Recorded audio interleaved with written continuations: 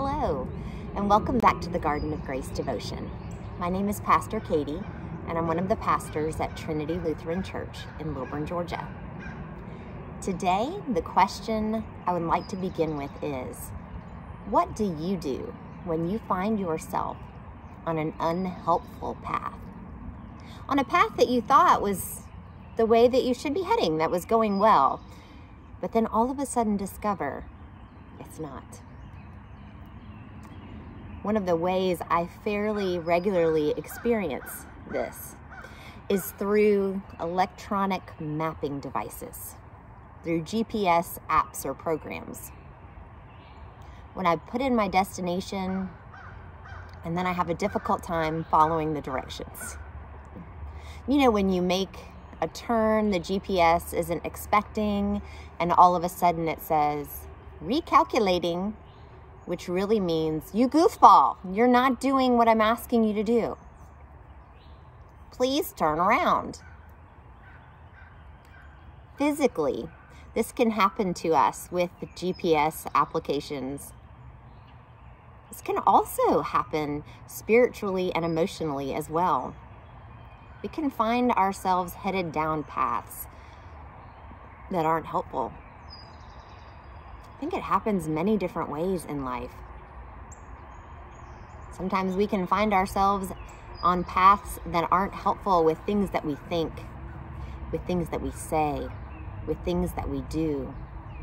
And we may not even realize until we're a little ways down the path that it's not the best path to be on. So what do we do? What do we do when we find ourselves, when we come to realize that perhaps some of the things that we're saying or doing or thinking aren't helpful, that they're not healthy for us or others, or even helpful in general? Lent is an interesting time to reflect on these things. It's a time where we're invited to return to the Lord, to shift our paths. And last week, during a Lenten service of worship, I was given such an opportunity. I was given an opportunity to realize that I was headed down a path that was not helpful. And I was given the opportunity to shift. So last week, I was headed down not a good path when it came to singing. Of all things, singing. Last Wednesday at our noon Lenten worship service, we did not have our incredible music director with us. Mr. Rick was not feeling his best, so Pastor Scott and I were entrusted with leading the hymns at the noon service. I looked them over. I was pretty sure that I knew the tunes. Sure, no problem, Mr. Rick. We've got it. Well, it came time for the closing hymn. We did well with the opening hymn. I just want to note that. We did well. It went great. Pastor Scott and I did. It was good. But it came time for the closing hymn, and I helped to lead it. I began with a tune that I thought was the way we were to go. I thought it was the tune for the song. And for the first 3 words, it worked. It went really, really well. The words fit the tune that I was singing. We were all singing together, and it went great. Until we got to the 4th word. That's when I realized the tune would not work. Had some choices in that moment. When we got to the 4th word and I realized the tune that I thought we were singing was not going to work with the words in front of us. I had some choices. I could have attempted to continue down the path that I was on and make a big mess, dragging all these unfortunate people with me as we attempted to sing a tune that didn't work with the words in front of us.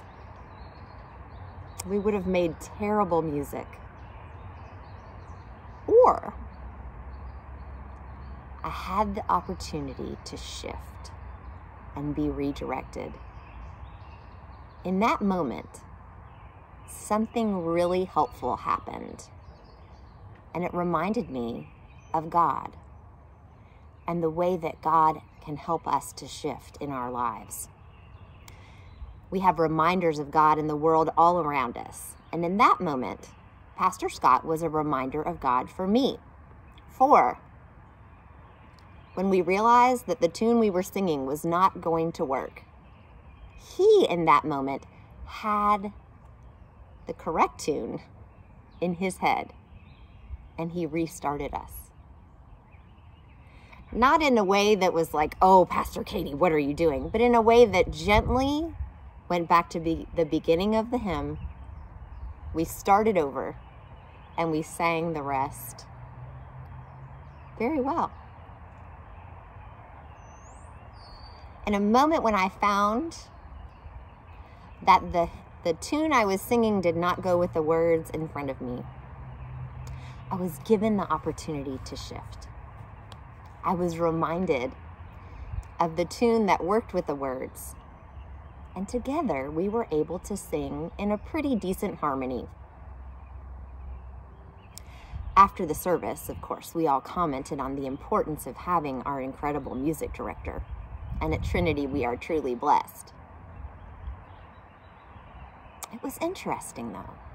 As I reflected on this experience, I was reminded of how often we can think we are on a helpful path, yet we aren't. And I was reminded of how God is always there to help us to shift, to repent, to turn, and to seek a new path. There's a song by Rich Mullins that comes to mind as I've reflected on this experience. It's called Step by Step by Rich Mullins. The refrain to the song reads, "O God, you are my God, and I will ever praise you. O God, you are my God, and I will ever praise you. I will seek you in the morning, and I will learn to walk in your ways. And step by step you'll lead me, and I will follow you all of my days."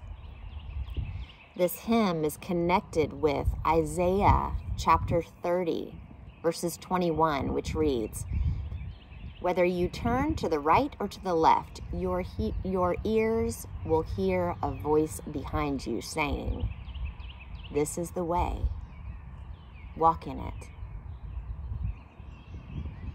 That voice of our God is with us in different ways in the world around us, helping us to see when it's time to shift. As we journey through our days, as we find ourselves on unhelpful paths from time to time, may we remember that the Lord is with us. Sometimes the smallest moment of shift, the smallest increment of shift in a different direction can help to set us free. Sometimes all we need to do is take the smallest step in a different way, and we can find a new path. We don't have to be stuck in the paths that we are stuck in. God is there to help to free us. As we journey through our days, may we remember that the Lord is with us. May we be willing to shift. May we be willing to follow the one who is there to lead us all of our days, the one who will never lead us astray. Thanks be to God, who step by step leads us all of our days. Amen.